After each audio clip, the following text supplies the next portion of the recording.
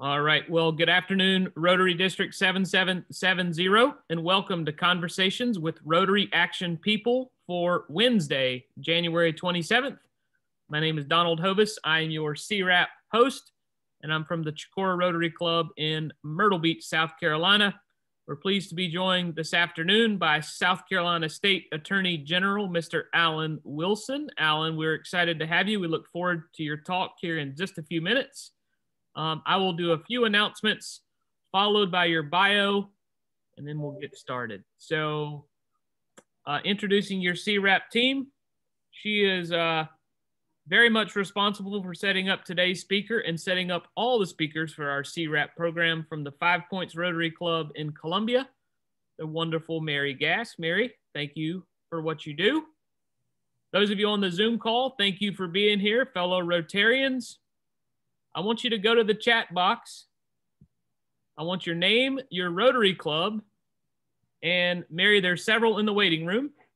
I want you to, today's National Chocolate Cake Day. I don't know if you're a chocolate cake fan, but today happens to be National Chocolate Cake Day. So if you are a fan of chocolate cake, put that in the chat box as well.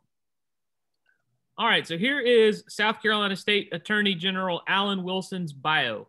Alan is now serving in his third term as South Carolina's Attorney General after being reelected in November 2018. He has also served in the National Guard for 23 years, including a combat tour in Iraq, and is now the Army Judge Advocate General for South Carolina. As Attorney General, he has focused on fighting human trafficking, with a report in 2019 ranking our state as the best in the nation for improving its human trafficking laws, and last year's report showing continued improvement in fighting that crime. Alan has led on numerous national issues and has sued the federal government, both Democratic and Republican administrations, to keep South Carolina from becoming a plutonium dumping ground. He has also fought against frivolous lawsuits that target manufacturers. Wilson has led the fight for relief for utility ratepayers, arguing the Base Load Review Act was unconstitutional and demanding full rate relief.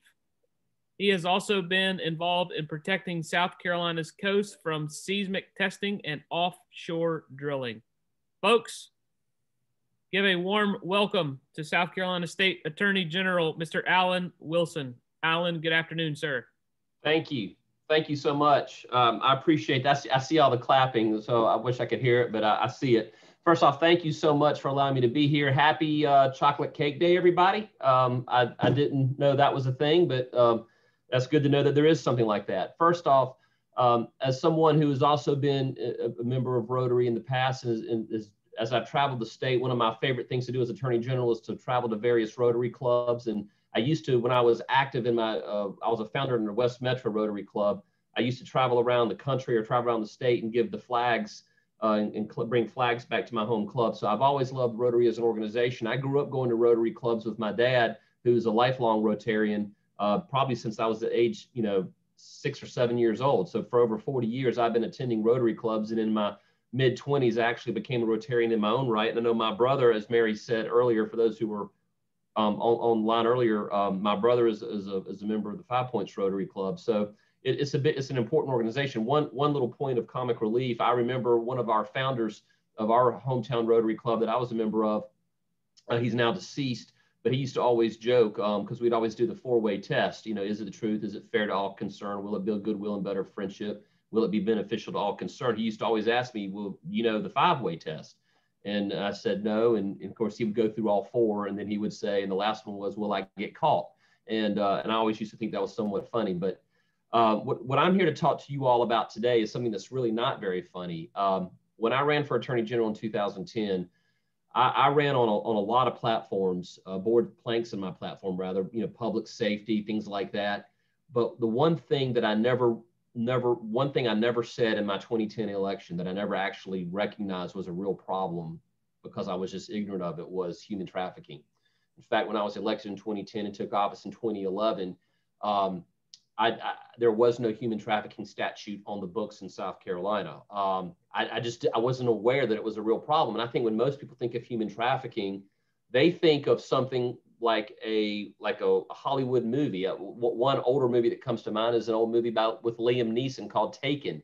And it's an action movie where he's assassin for the CIA whose daughter's kidnapped by human traffickers in Eastern Europe, and he spends the whole 2 hours of the movie tracking the guys who kidnapped his daughter overseas, and he kills everybody and gets his daughter back. It's an entertaining movie, but like what Hollywood does is they kind of stereotype a crime, or they stereotype something into making you think that it's something that only happens to certain kinds of people by certain kinds of people in certain places. And if you don't fall into a particular socioeconomic status, or if you don't belong to a certain ethnic or racial group, or that you won't be victimized by it, or if you have to be kidnapped in order to be trafficked. And of course, those stereotypes were kind of imprinted on people. They were certainly imprinted on me.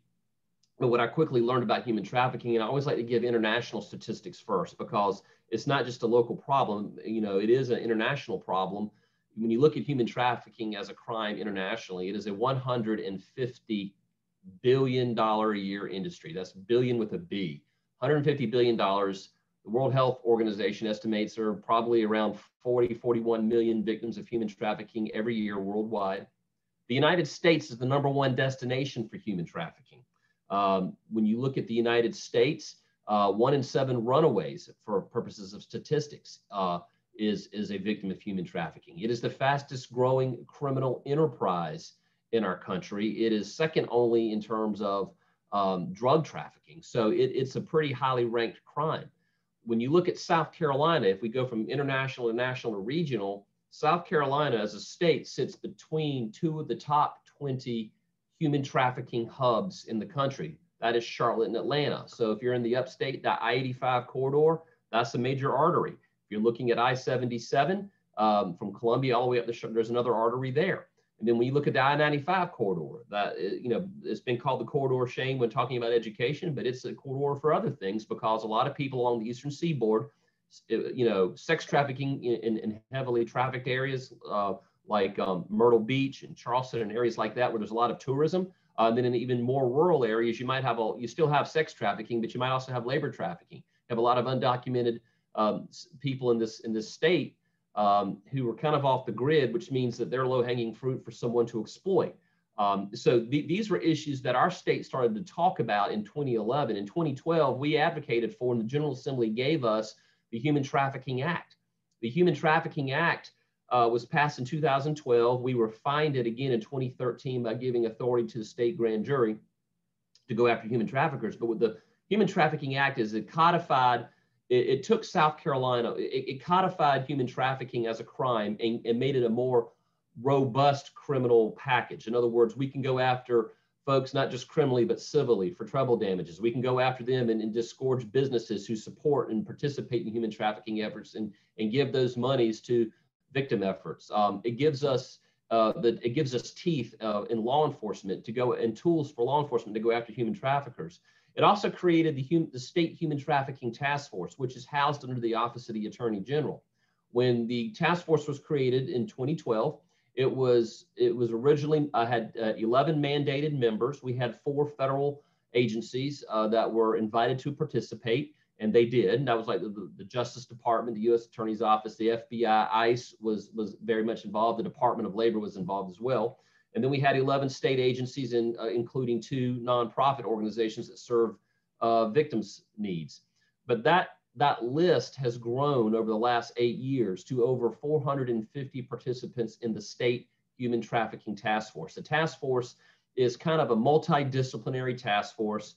It's not just law enforcement. It has victim services providers in it, both nonprofit and governmental service providers. We have trade associations like the Truckers Association, the Hospitality Association. I mean, there's all kinds of groups you would never think of, that the beer wholesalers, the people who deliver beers to restaurants and in bars and things like that might come in contact and see human trafficking.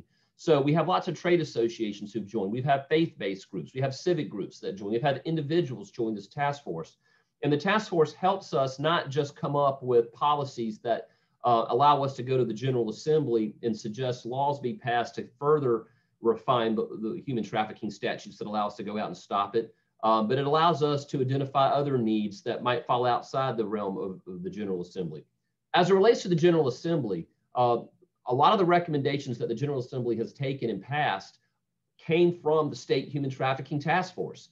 2 years ago, South Carolina was ranked #1 in the country. Let me say this again, #1 in the country on or I should say anti-human trafficking laws, meaning laws that combat human trafficking. We were ranked #1 for laws passed by our state legislatures and signed by the governor, and those came from the collaborative efforts of members of our task force working with members of the General Assembly and members of our staff. So we're really proud of the role that we played in that in raising awareness. In addition to a state task force, we created 9 regional task forces that are more regionalized. There's one here in Richland County, in fact, that this Rotary Club or individual members can be part of. We plan on opening another regional task force in the PD later this year. So I'm giving you kind of the overview of the human trafficking task force and what it does. But let me talk a little bit about some things that we just, one of the mandates of the task force is every year we're to submit a report, a human trafficking report to the governor and the General Assembly on the state of where South Carolina is in human trafficking. And we collect data from law enforcement agencies, federal and state and local government agencies. We also collect data from a number of our federal partners like the Polaris Project. If you go to polarisproject.org, you can see a lot of these stats there, but the polarisproject.org operates the National Human Trafficking Hotline, which is a hotline that we use to collect tips. So if you're thinking, forget about law enforcement statistics, just people calling to give tips. Last year, the Human Trafficking Task Force, I think we had about 139 tips that were reported, which is down from about 156 the year before. That's 139 times that somebody called to give a tip about they thought they saw human trafficking occurring in South Carolina. So that's important. And I'm going to talk about what we learned from that in just a minute. But on the criminal justice side, in 2020, we had 10 different defendants charged with 13 counts of human trafficking in our state. We had 8 charges of human trafficking were closed in state courts in 2020. As of right now, as of the printing of this report, rather, there are currently 75 human trafficking cases pending in South Carolina courts today. Now, when you go off that data, the top 5 counties for reporting human trafficking, these are where someone picked up the phone and called to say, hey, I think I saw something that might be human trafficking. The top 5 counties, and let me say this before I tell you the top 5 counties. I said this last year, and I had some like Chamber of Commerce groups call me up and say, hey man, you didn't get, this makes us look bad or whatever. And I said, well, let me explain it this way. Your county is where there's more awareness, more people are aware of this number, more people are reporting. Just because other counties don't have as many reports doesn't mean there's no human trafficking occurring. It's like if we took all the highway patrol officers off the highways of South Carolina for a week, the reports of traffic violations would go down significantly. That doesn't mean people aren't speeding or driving drunk or committing other traffic violations. It means no one's reporting it or no one's catching it. Well, through the Polaris hotline, we were able to track this data. The top 5 counties by that hotline are, for the second year in a row, at first place, Horry County. No surprise there. Heavy tourism. Charleston, Greenville at number 3, Richland at number 4, Anderson at number 5.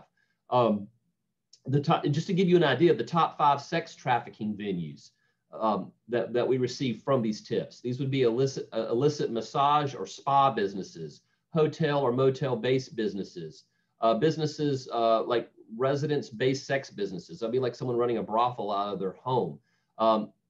Pornography shops is another venue. Escort and delivery services.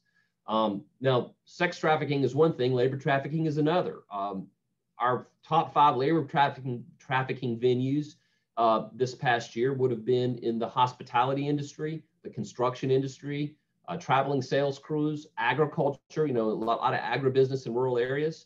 So that you might have a lot of undocumented folks working in those industries, and restaurant and food service. And again, almost every one of these industries has an association or a group that represents them working on our task force. So we're incredibly grateful to these industries for their support, but this is where we're seeing a lot of the labor trafficking.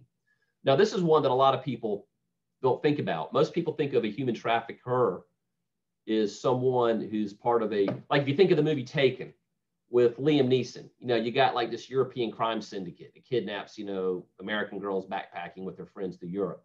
But the top 5 relationships that victims have to a trafficker would be an employer relationship, someone who's employed them, an intimate partner, it could be a spouse, a family member, it could be a sibling, an aunt, an uncle, a parent.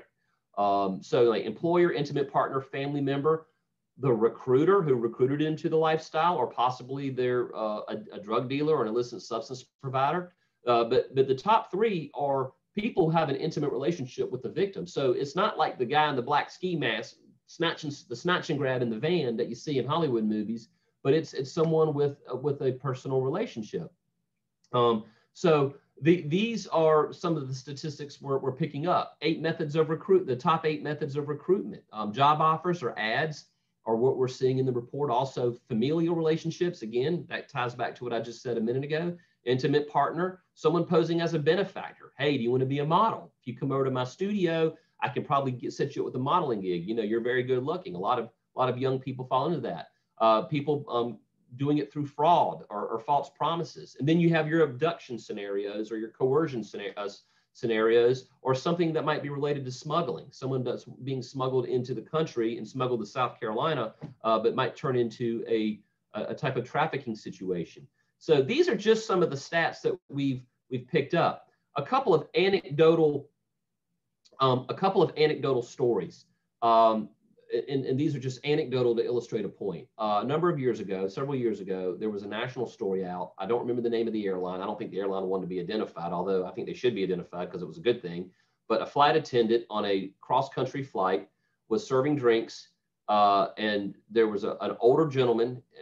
I shouldn't call him a gentleman, but there was an older man and a younger girl sitting in the seat.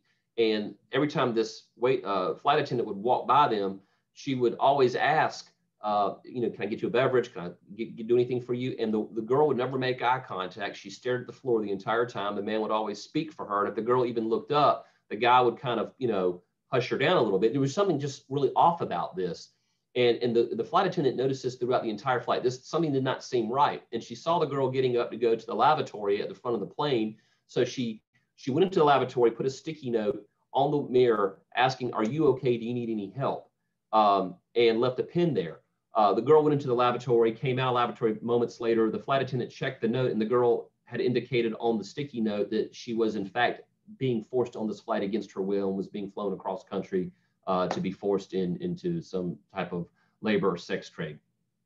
And so the flight attendant was able to tell the pilots, who were able to call ahead, and who were then, when they landed and they docked at the landing area, they were able to, at the bridge, they were able to intercept that guy and separate him from the girl, and he was actually doing exactly what the girl said. So that's a success story.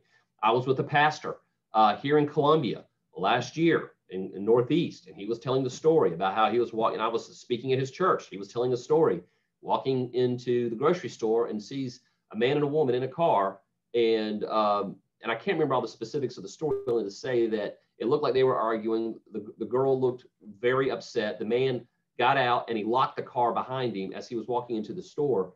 And he looked over, and the girl breathed on the glass and wrote the words in reverse, so it would look like help. And of course, he was alarmed by that. And when the man came out, got in the car, he called the police. The police tracked down the car. And I don't know the outcome of the story, but that was one of those situations where, people who were seeing something that didn't make sense or didn't, they saw something that didn't add up, they reported it, and let law enforcement make the determination if it needed further investigation or correction. So these are just a couple of stories. The last story I will share with you is a story from an actual human trafficking survivor from the late 80s, and I'm going to give you the short version of the story. And then Mary, I think we'll go to Q&A, because I think I've gone a little bit longer, but the short version of the story is young girl growing up in a middle-class Catholic family in Michigan in the late 1980s, early 90s, basically is given a ride home by a boy who she kind of had a crush on. The boy takes her into a house, offers her a drink, like a Coke or something, and she drinks the soft drink and wakes up several hours later, having obviously been roofied. She was knocked out, and he was nowhere to be found. She calls some friends to pick her up. They pick her up, drive her home. She never says anything to her family because she knew that she had been raped, because she woke up not wearing any clothes.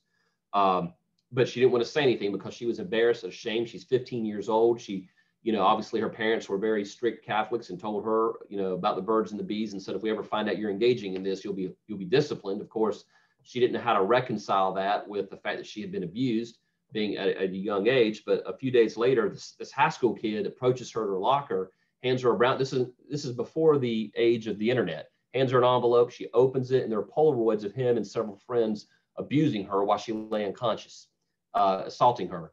And basically use those pictures as blackmail to force her into basically becoming a sex slave in high school for 2 years. And there's a lot more to the story than those facts, and she even wrote a book about it called The Slave Across the Street. And she got out of the lifestyle, and that's another story. But I tell you that story to illustrate this. She was not backpacking through Europe. She was an upper middle class family. She slept in her bed every night. She went to class. She went to church. Everything was normal. But at the same time, she was being trafficked. She was, a modern day slave for sex trafficking purposes. But no one knew it. And of course she was manipulated. So that kind of breaks the stereotype of the trafficker was a classmate, a high school student. He wasn't like in the Russian mafia, like in a James Bond movie. And honestly, our first human trafficking case was just a couple trafficking an undocumented Latino woman and her 2-year-old in their apartment up in Greenville a couple of years ago. So wasn't crime, it wasn't criminal syndicates, wasn't organized crime. It was just people in the community trafficking other people in the community, in our community. So this is a real serious issue in South Carolina. I don't want to understate it or overstate it, but only to say that there are stereotypes that need to be broken about what human trafficking is and what it isn't, and what we can do to help stop and curb it. So I've given you guys, I've kind of blasted y'all in the face with a fire hose of information. And I'm happy to take questions, but I will say this, and Mary, I'll offer this up. I don't know who's moderating, or Donald, or whoever is, but if you are interested in having someone from my office, whether it's me or whether it's our executive director, Catherine, or one of our prosecutors to come in, and I think I saw Don Zelinka, he's a Rotarian here in Columbia. I think I saw him up there a little while ago. This all falls under his division, but our office will provide you subject matter experts from a law enforcement or a victim services standpoint to come in and do a full presentation to your individual Rotary groups if you ever want us to do that. We can't talk about this enough because we just want to raise awareness, and we want to bring everyone in the fold and make you ambassadors on spreading the news of what's going on and what people can do, but also make you foot soldiers in the war against human trafficking by helping us raise awareness. So I'm happy to take, I'm seeing the chat room light up. I haven't read the questions yet. Does somebody want to moderate those questions for me? Yes, sir. Thank you for your presentation. Thanks for sharing that information. I will call out these questions to you. So viewers, if you have a question for Alan, please post it in the chat box now. All right. How would we recognize someone who is being trafficked? Are there signs to look for? Well, first off, I told you 2 anecdotal stories to illustrate let me say one other thing. I didn't say this in my main remarks, and this is part of this question. I've talked to survivors of human trafficking who have told me that they did not realize they were human trafficking victims when they were being victimized. Think of a young woman who gets in a relationship, like a 15, 16-year-old girl who has a bad home life or is somehow falls in with a bad group of people. And she starts dating a guy and ends up running away from home or leaving home and living with the guy. And the guy says, I love you, baby, I'm going to marry you. And she's madly in love with him. She's there of her own free will. And he says, hey, listen, we got to pay the bills. And so he says, I need you to sell marijuana. I need you to sell these drugs or these, OxyContin or these illicit drugs or whatever the case may be to help us pay the bills. And he says, we got to make so much money a week. And all of a sudden, one day she shows up and she hasn't been able to sell enough drugs. And he's like, listen, baby, in order for me to be able to marry you and build a family life with you, I need you to help me make the rent. And if you can't do it with selling drugs, I need you to do it other ways. And because she's in love with him and because he kind of has got so much influence, so she's completely and totally dependent on him, she starts allowing herself to engage in this type of conduct. And this goes on for days, weeks, months, and in some cases, years. He might even get her pregnant or have someone get her pregnant. So she's even more dependent. And he's also got her strung out on drugs. And now she's afraid of law enforcement because she thinks she's in the crime world. And of course, we call these people the Romeo pimp. These are the people that get the girl completely, that the girl might be in love with, or that woos the girl, provides her, showers her with gifts and showers her with love and affection and attention, maybe things she's not getting at home or from her community, and then gets her completely dependent and then exploits that dependence by pushing her into this lifestyle. And then you got the gorilla pimp. Those are the guys in the black ski mask, like the guerrilla warfare. The snatch and grabs, the people that use violence and threats and coercion to force people into this lifestyle. But what does a Romeo pimp become the second the girl says no, or the second she says, I don't want to do this anymore? He turns into the violent guerrilla pimp, to use the street language. So a lot of victims, they look like they would, like before we created this task force, there were a lot of people being prosecuted for prostitution. How many of those women or men, I don't want to stereotype the gender, but how many of them were actually victims of human trafficking at the time, whether they knew it or not, and they were engaging in other illicit conduct? So we might see someone prostituting themselves or operating and being in an illicit massage parlor type business or working in a strip club. By the way, quick point, the girl from the Michigan story I told you who was exploited by those boys said they opened up a national strip club chain years later. And if I said the name of the strip club, it was one of those ones that you would see in probably most major cities. But the point is that, a lot of those girls in those types of businesses may not be there, or that business is being used to groom them. But a lot of these victims, back to the question, what do they look like? They look like surly teenagers. They look like people addicted to drugs. They look like people who are abused in another form or fashion. But human trafficking victims don't look different from other things that we already see. We just don't know that they're human trafficking victims. Like the girl on the plane who won't make eye contact, who refuses to talk for herself. That's odd. The girl in the car, using her breath to write help on the window to someone in the parking lot, looks like just everyone else. So human trafficking victims can be of any race, any gender, any socioeconomic status. It's just that they're people who are hurting and who are acting out. And you may chalk it up to something else, but it may in fact be that they're being victimized by a trafficker. Are undocumented workers or illegal immigrants considered part of human trafficking if they're not indentured? So I think I want to make sure I understand that question correctly. So we have and under state law, and there's a federal statute that allows us to do this, that we can allow a victim of human trafficking who has been, and there's a difference between human smuggling and human trafficking. I don't know if that's where that question's going, but I think it is. Human smuggling is a crime against the country. That's where someone's smuggling people into the United States illegally, right? Human trafficking is a crime against a person. You are exploiting a human being and treating them as chattel, either through fraud, coercion, force, fraud, whatever the case may be, manipulation, threats of violence. You are exploiting them and using them for labor or sex, commercial purposes. So there's a very so you use the word indentured. Like I said, there are people who are being forced into employment and they're being coerced into it. Maybe they're afraid to report to the police, and someone might exploit that fear by treating them poorly and not letting them leave, or holding onto their paperwork and not letting them go until they do X, Y, and Z. There are ways to exploit and coerce someone into the lifestyle, either the sex or labor trafficking lifestyle. So I don't know if that directly answers the question, but you don't have to be necessarily indentured per se, but or believe that you're indentured. You could be exploited or trafficked without actually being aware of it. Has social media growth increased human trafficking? I think social media and the internet has increased everything. I mean, it's a force multiplier for good and evil. I mean, right now we're doing this Rotary meeting through the use of the internet, right? Through a platform. And as technology has become more advanced and it has democratized information, democratized our ability to communicate and recreate, it has also democratized access to other things, the crime world. There's a dark net out there. And obviously we've all heard of these online sites like Backpage.com or all these other groups where, you know, you can go for the girlfriend experience or you know, an escort service. And a lot of times criminally minded people, just like law-abiding citizens, utilize the internet to, you know, navigate the free market and use the free market. You know, criminally minded people do the same.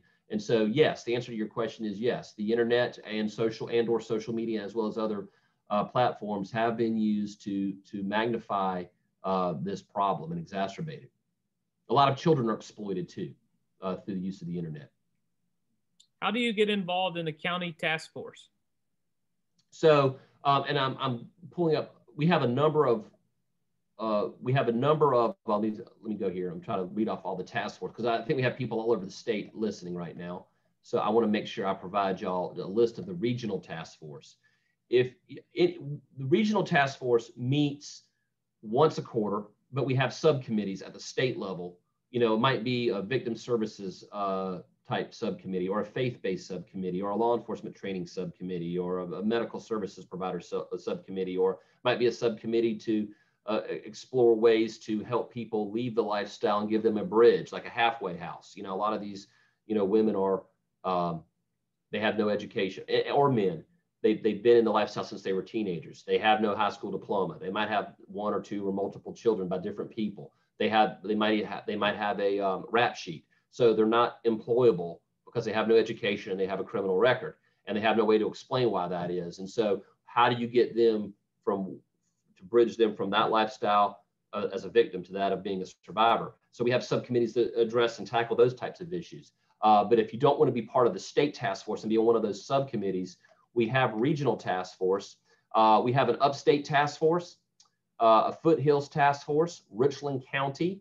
We have the 2nd Judicial Circuit over near Aiken. We have the Low Country task force down near Beaufort. We have the Tri-County, that's the Charleston, Dorchester, Berkeley. We have the coastal, we have the Catawba area if you're up in the Rock Hill. We just launched one in the 11th Circuit, which would be Lexington, it would be Saluda, you know, in that area, and the counties that are around those. So, and then later this year, we're opening up a PD regional task force. That is our next area that we're going to try to tackle. So if you're interested in getting involved in a regional task force, you don't want to come to Columbia, but you want to go and support it, you know, in your backyard, you can contact the Office of the Attorney General, Catherine Moorhead. I can have her information sent. You know, Mary, since you've got my email, you and I can get the information to you, I suppose, and you can blast it out to Rotary. Don Zelinka, who's also Rotarian, I think I saw him on here earlier. You know, he can help get that information out. But we want you to have access to our task force. We can connect you with our directors of the regional task force or the local task force if you want to get involved. Thank you. This appears to be the last question for you today. How are the courts responding when traffickers are identified? Well, so far so good. Like I said, we have put on a couple of trainings, not just for law enforcement officers, but we've also put on trainings for judges. We think it's important that the judges have a comprehensive understanding that when they're hearing a human trafficking case, that the effects of human trafficking reverberate throughout not just that victim's life or survivor's life, but the lives of the whole community. And so they need to understand that. And so I don't have statistics at the tip of my fingers, but I know that people who are prosecuted for trafficking are spending decades in prison. It's a very serious charge, you know, up to 30 years for the first offense, and you can go up to 45 for additional. I think it's a 15-year for add-on for a, if I'm recalling correctly, don't quote me, if it's with a minor. So there's stiffer penalties added on if it's with a minor. So, you know, so the courts have been, to my knowledge, fairly receptive for those who are being convicted when the charges aren't dropped for lack of evidence. But for those that do go to, for those that do get prosecuted to their conclusion, the courts are recognizing the seriousness with appropriate sentences. Well, thank you so much for joining us today and sharing this very important information. We do really appreciate it. I know you're a busy man, so we appreciate you adding us to your schedule. And thanks for joining us again today. And I want to make sure I'm gonna double check real quick. Okay. Robert, do you know the human trafficking website for our office? I think it's humantrafficking.sgag.gov. All right, scag.gov. I'm going to my, it's not popping up. We have a website. Hold on, I know where it is. If you give me 10 seconds. You got it. Take your time. It's humantrafficking.scag.gov. I usually go through it through our website here at the office, not from outside, but it's human trafficking, all run together, .scag.gov. If you want to see the annual reports, if you want to, there are executive summaries of these annual reports. You don't have to read a thick book, but you can read the executive summaries. If you want to see where all the contacts are, if you want to see where all the regional task force are, go to humantrafficking.scag.gov, and you can learn more about it and how to reach out and get involved. Thank you. Thank you very much. We greatly appreciate it. For those on the Zoom call today, thank you very much. We have also posted that web address in the chat box if you weren't able to write it down. So great presentation today. As a reminder, folks, there's no CWRAP on Friday. And then for the foreseeable future, we will be on Mondays only at 11 o'clock starting next Monday. So CWRAP is going to Mondays at 11 o'clock. I look forward to that. I will conclude today's presentation with the Rotary four-way test. Of the things we think, say, or do, is it the truth? Is it fair to all concerned? Will it build goodwill and better friendships? Will it be beneficial to all concerned? Have a wonderful day, Rotarians. We'll see you back on Monday for the next conversation with Rotary Action People. Take care, folks. That's a wrap. Bye-bye.